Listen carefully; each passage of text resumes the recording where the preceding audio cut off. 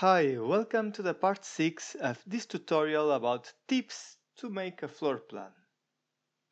In this tutorial I will teach you how to insert text in Autocad in several ways and then how we can plot a project with setting up a scale to print and choose the paper size that we require. Okay, on the first section of this video we will learn to insert text in Autocad. And what we have to do is to insert these room labels on the floor plan. Okay, the first thing I recommend is to create a new layer to place all the text objects. And in my case, I've chosen a light gray color. Okay, to insert text in Autocad, there are two options. If I go here to the annotation panel, and click in this arrow, there is single line and multiline text. As in this case, the labels only have one line, the option single line text suits fine for me. Now one thing, the keyboard shortcut of the command single text is TE, and is the first option that appears here. I tell you this because if you would type only T, the option that would come is the multiline text instead. I activate the command and the first thing is to click for the start point. Then I specify a vertical line where its length will be the height of the text. In this case I want it as 0.4 meters.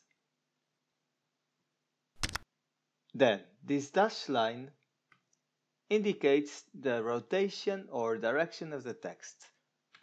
If I click here, the text would appear like this. But as I want it horizontal, I can click when it says polar. I click to start typing the text. When I finish, I click in another place and press escape. Back in the floor plan, now I am able to insert all these single text objects. I can do the same for all the others, or to be faster, what I'm going to do is to copy this text to all the rooms here. Only after I change the name of one by one individually. So I can use the command copy. I select the text, press enter, specify the base point, for example more or less here, and then I'm going to copy it to each room. As this doesn't have to be with precision, I can just place it roughly in the middle. When I finish, I can press escape. After this, I just have to click in each label to rename it. For example, I go to the dining area, I click in this text and change the name to dining area.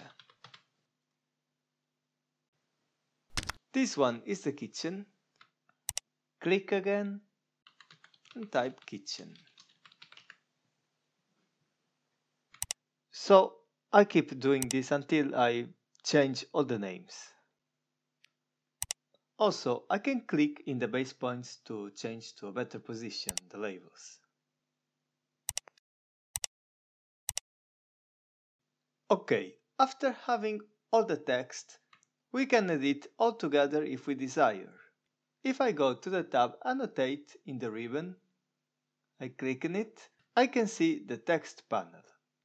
Here, we can click in this little arrow located there, and the window with the text style options appears. Here I can change the font name, and I want to set it up as Canberra. On the right there is the font style. I can change it to bold, italic or regular. I can click in apply and close. As you see, the text to the text font applied to all the objects. But There are still more properties that I can change, but this time I have to select objects. Let's go back to the Home tab, and if I want to select all the objects of a specific layer, on the Layers panel, I can click in this icon that's called Isolate. Then, if I select an object, and I want one of the texts, when I press Enter, isolated the layer text labels, and all the other layers are locked. This means that if I select everything, and I press Delete, for example, it only worked for the isolated layer. Okay, obviously I didn't want to delete the text. I press Ctrl Z to undo the action. Okay, let's select everything again. Click with the right button, go to the Quick Properties. Then I click in this tab that says All, and I can select the kind of objects that I want. I'm going to click in the text objects. And here you can see the most used properties for texts. I can change, for example, the height clicking there. If I type 0.8 and press Enter, you can see the text size change to a bigger one. In Justify, I can change the position of the text. I can place it center, right, left. There are several options. For me, I prefer to have it centered, but it's as you wish. Finally, if I don't want this layer isolated anymore, click in the icon and isolate right below. Okay, before going ahead in this tutorial, I want to mention this label which has two lines. We are going to make this with the multiline text. As you remember, I can go to the arrow below text, and there is the option multiline text. To activate this command using the keyboard, simply type T. Now, this works a bit different than the single line text, as I have to open an area where the text will fit. In this box, it's only important the horizontal length. Because, for example, if I choose this area, I click for the second point, the text that I type fits until the end of the rule, and I can insert any lines that I want. Back to our case, I create this box as I want to fit the text on this room. To go to the next line, I press Enter. To finish, just click in another place, like the single text. Okay, unlike the single text, if I double click in this label, I can see the Text Editor tab appearing in the ribbon. There is style, formatting, paragraph, and other things. For now, I just want to change the text height to a bit smaller to fit there. For that, I have to select the text, go to the size, which is this tab, and type 0.3, I think it's fine. As you see, it fits better there. Okay, our floor plan is almost finished, I just don't have the dimension lines there. But first, I want to teach you how to plot a drawing. The example here is going to be this floor plan in an A4 paper with the scale 1/200 and also with this legend included there. Okay, first of all, let's introduce you these tabs located on the bottom at the left. The current one is the model, and it's where we can make all our drawings. The other tabs are specific for printing. For example, here we are in the layout one. This has a specific paper size that I can modify in the Page Setup Manager. Currently, this is an A4 paper. So if I have a printer that prints in A4, the result will be exactly like this, included this rectangle. But what is that? It's a viewport. A viewport is like a portal that displays a specific part from the workspace. For example, here I'm going to double click inside this viewport and I see that I switch it to the model space, as it says here.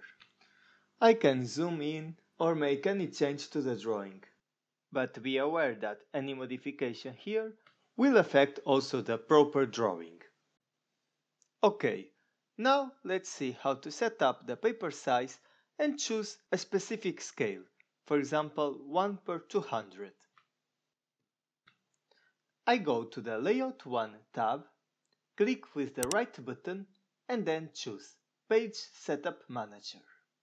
Here I select Layout 1, click in Modify, and in the window that opens, I can choose the printer, the paper size, along with more options. In the Printer tab, I can select my printer, or if I want to convert to PDF, there are several ways, but I prefer to use this one, DWG to PDF. The paper size, I can keep this one, ISO A4. But look at this is an important thing. The sizes there are in millimeters, and in my drawing I set up the unit as a meter. So I have to go to the plot scale, and here where it says 1 millimeter equals to 1 unit, I'm going to change it to 1000, as 1000 millimeters is 1 meter. I click on OK, close, and the viewport disappeared. Apparently, of course, because what happened is that the paper was resized, but not the viewport. And if I zoom out a lot, I can see it very big outside. Don't worry, the first thing is to click there and delete it. In fact, I could do it before resizing the paper. I press delete, I zoom in again, and now let's create a new viewport. To create a new viewport, go to this Layout tab that appeared on the ribbon. It's only here when I'm in the layout mode. I click there, and if I click in this icon that says rectangular on the Layout Viewports panel, I can insert a new viewport. But before, let's create a special layer for it. Name it Viewport, the new layer, and choose this white color here, which is number 7. Click OK, and you realize in the layout it changes automatically to black. Then I'm going to click in Rectangular Viewport. If I click in the arrow, I can see more options, but I just want the first one for now. Then I draw a rectangle inside the dashed lines to be sure everything fits in the paper. After I double click on it to go to the model space, and now I need to set up the scale for the viewport. It's this icon on the status bar. I click on it. I search for the scale of 1/200, but I cannot find it. No problem. I can click in Custom, then in Add to add a new scale, and in this window first I have to type the name of the scale, can be 1/200, and after I have to fill this. 1 paper unit equals 200 drawing units. Click in OK. The same here. Go again to Scale and choose 1/200, which is up here. Oh, the scale was very approximate. Now I'm sure this is 1/200. Then the legend, I will start drawing its boundary with the command rectangle. Be sure I draw it in the paper and not inside the viewport, so this label paper has to be displayed. If you are in model space, double click to switch to paper. Okay, let's click here for the first corner and the second one in the opposite side. There. but I recommend to draw inside of the dashed area to be sure everything will be printed in the paper. Now, to draw the proper legend, I'm going to use the command line and draw a border of 6 by 12 centimeters. But as I only have 2 decimals here, I cannot see the centimeters. Though I'm going to type units, and in the precision I change to 3 decimals. I click in OK, and now I can draw easily the box. Here you can see the dimensions to help you drawing it. To insert text, we are going to do different this time, as I want it to be annotative. Click in the arrow to open the text style. And this time we are going to create 2 new styles. I click in New, and for the first style, I name it Legend Big. Click in OK. Tick the box that says Annotative, and by doing this, I specify here the real text height. It's what appears in the paper. As I want it to be 4 centimeters, I put here 0.004. The font, I change it to Arial. Click in Apply, then add another style for the small text. For example, the name can be Legend Small. Click in OK, and this time I want it a bit smaller with 2 centimeters. Finally, I can apply the changes and close the window. Okay, now it's simple. I go to this tab and select Legend Big. I go to the first line of the box, activate the single line text, then I go to this blank, click for the first point, and this time I don't need to specify the height, just click for specify the direction. I'm going to type project. Then I do the same for the location and drawing name. After the small text, I can use multiline text. First, let's change the style to Legend Small. Type T for multiline text. Specify this drawing area. You can draw the following labels, and then if you select all, there is an option to change the line spacement. I click in 1.5. So, now that my paper layout is finished, I can print the drawing. Click with the right button in Layout tab, go to Plot.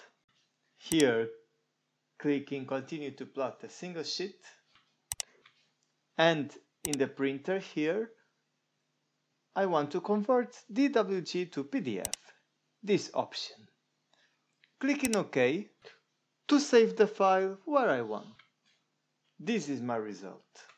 However, you can see there the layout border appearing.